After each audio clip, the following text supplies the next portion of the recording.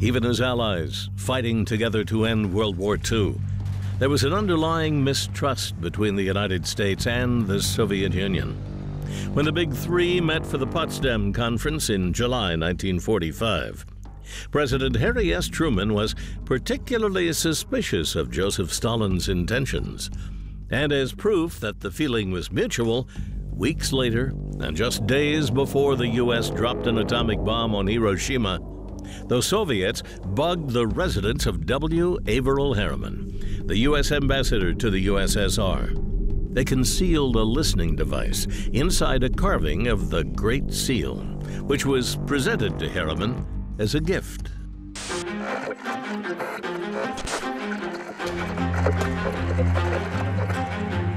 For years, the Soviets listened in on conversations, undetected, until 1952, when it was accidentally discovered by a British radio operator.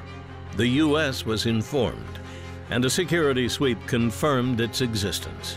But rather than go public, it was kept quiet. The CIA and Britain's MI5 decided to analyze the device and then replicate it for use in their own espionage endeavors. The world was never supposed to hear about the Great Seal bug, but then, 8 years later, a diplomatic crisis would pull it out from under its shroud of secrecy.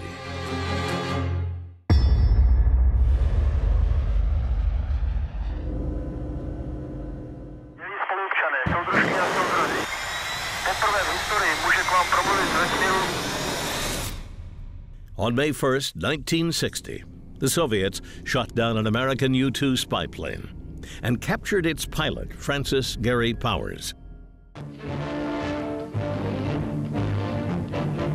On display in Moscow, the wreckage of pilot Francis Powers' U-2 reconnaissance plane for Muscovites and foreign newsmen to see as the Soviet launches its most belligerent anti-American propaganda barrage in recent years. The spy plane incident on the eve of the summit was seized upon by the Kremlin and blown up to proportions that startled and shocked the outside world. President Dwight D. Eisenhower tried to deny that it was a spy mission, but the evidence was overwhelming. The incident further strained U.S. and Soviet relations at a time when there appeared to be glimmers of progress. Soviet Premier Nikita Khrushchev abandoned talks at a summit meeting with other world powers and later convened a UN Security Council meeting to further denounce American acts of espionage. It went on for 4 days, and on the final day, May 26, 1960, the Great Seal bug reappeared.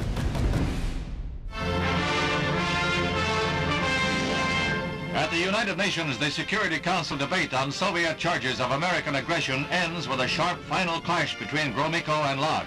Ambassador Lodge counters repeated denials of Soviet spy activities with a concrete and dramatic example. He tells how the Soviet planted a listening device in America's Moscow embassy, concealed inside a wooden carving of the Great Seal, presented as a gift by the Russians. Go ahead, open it up. And here is the clandestine listening device. You can see the antenna in the aerial, and it was right under the beak of the eagle.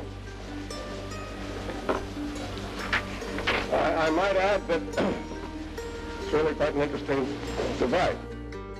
For weeks, the Soviets whipped up a furor, rebuked the U.S. for being so audacious. But Lodge wanted to prove that what the Americans were doing was no different than what the Soviets were doing. If it should ever be accepted that the Soviet Union can maintain a double standard, whereby they have thousands of spies and subversive agents everywhere, while protesting one single harmless observation flight, the free world would surely be in great and peculiar danger.